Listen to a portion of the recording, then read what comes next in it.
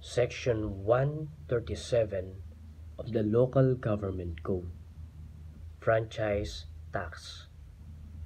Notwithstanding any exemption granted by any law or other special law, the province may impose a tax on businesses enjoying a franchise at the rate not exceeding 50% of 1% of the gross annual receipts for the preceding calendar year based on the incoming receipt or realized within its territorial jurisdiction.